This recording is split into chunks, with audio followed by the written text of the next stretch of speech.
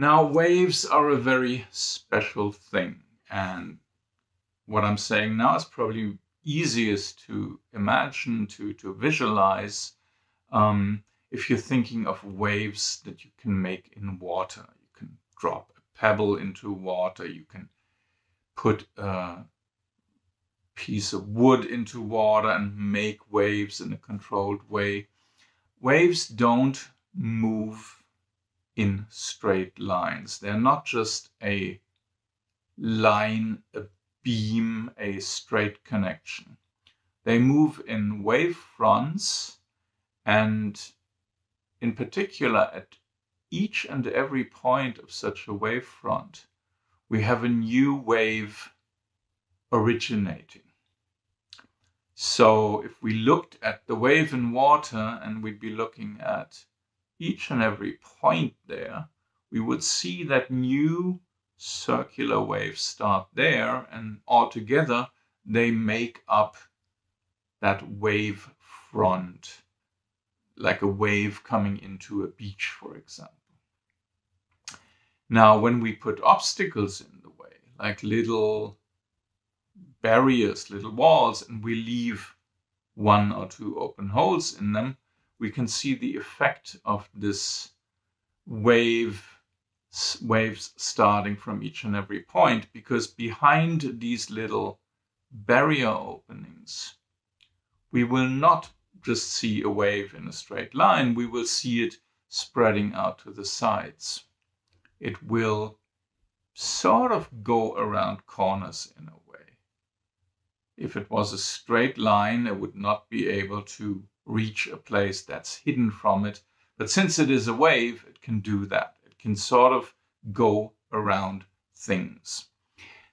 All waves do that, but it scales, and that's sort of easy to see when you do the water experiment. It scales with the wavelength. The longer the wavelength, the more it can sort of go to the side and fill the dark spaces, so to say, where it actually wouldn't be able to reach if it was just a straight line. So everything scales with wavelength, and that's the reason why in light we can't see this effect very strongly, because light has just a wavelength which is tiny, tiny, tiny. We cannot, our eyes can typically not see this.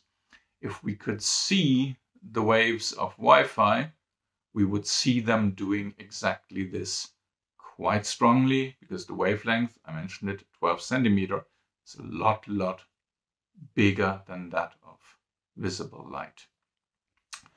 So that means waves do strange things.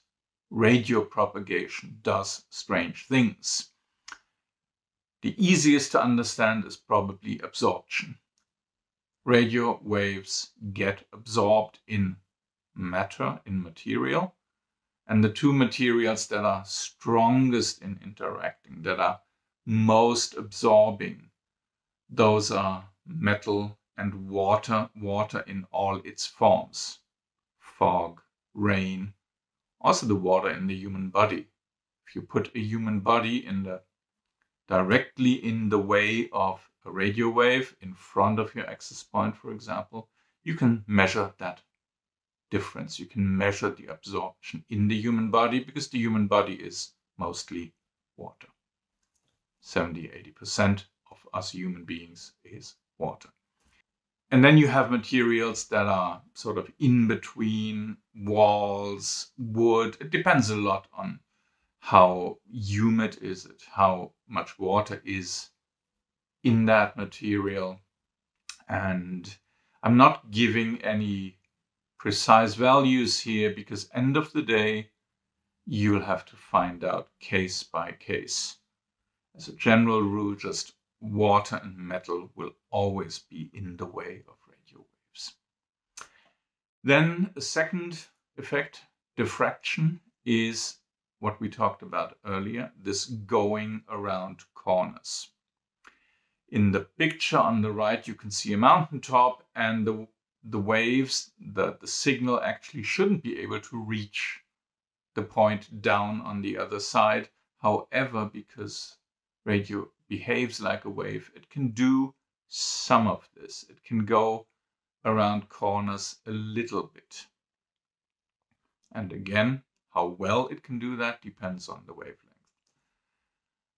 Radio waves get reflected, just like light in a mirror.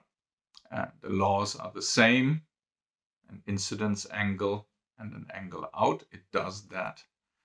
And then lastly, waves can have interference, and this, in the strict sense of the term, only appears if the frequency of two waves is the same, or at least very close to one another, and they have a fixed phase relation to one another, like a fixed place where the wavelength has its ups and downs, where the wave has its tops and its lowest points. When you have this same frequency, some form of fixed phase relation, you get strict interference, and you can have the effect that 1 + 1 doesn't make 2, but in fact 0. Waves can cancel each other out.